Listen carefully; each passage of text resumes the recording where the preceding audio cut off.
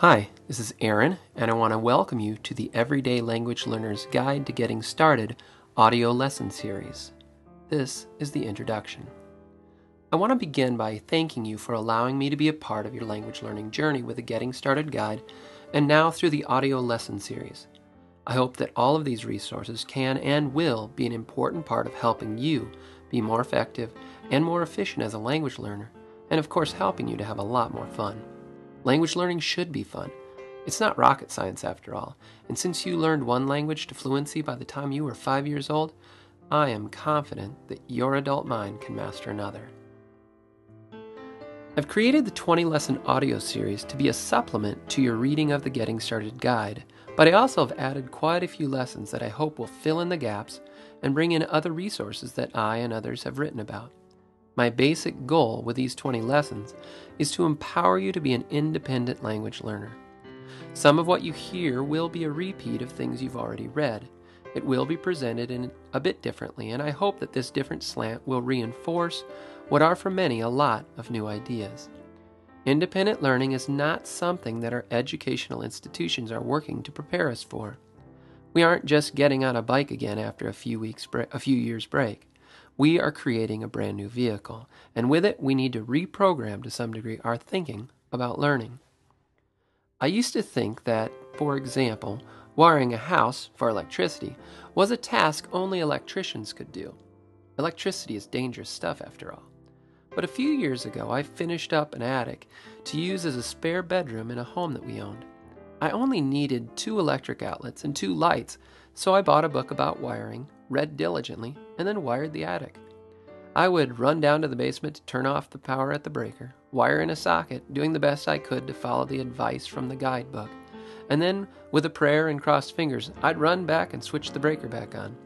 One time there was a puff of smoke and a pop, but all the other times things worked just fine. I even wired in a 3-way switch for the light at the top of the stairs. Before this experience, I would have not thought it was possible to wire a house. Now I think that I could, if I needed to, wire a house from top to bottom for electricity. It is in the realm of possible now. I could take small steps to learn how to do it. Not that I would, but I could. I believe that. With these 20 lessons, I hope first to walk you into the belief that you can learn another language on your own. I want to bring the idea into the realm of the possible. Not that you would learn it entirely on your own, but that you could. I want you to believe that. I want to give you the tools and the know-how to support that belief. And then I want to walk you step by step into the wonderful life of a language learner. It'll be quite a journey, but in the end, you will be well on your way to successfully achieving your goal to learn another language. Over the course of the next 19 lessons, I want to talk to you about a number of things. I'll try to keep each lesson at, under 10 minutes or so. The first few lessons will be kind of about mindset, motivation, commitment, attitude, and creating a healthy and just real positive learning environment. Then I want to talk a little bit about just language theory and kind of how we learn language. And some of this we've talked about in the book. In the next 3, 9, 10, and 11, lessons 9, 10, and 11, I want to unpack again and with new examples and hopefully fresh insight, the ideas of input control, multi-entry, and integrated review.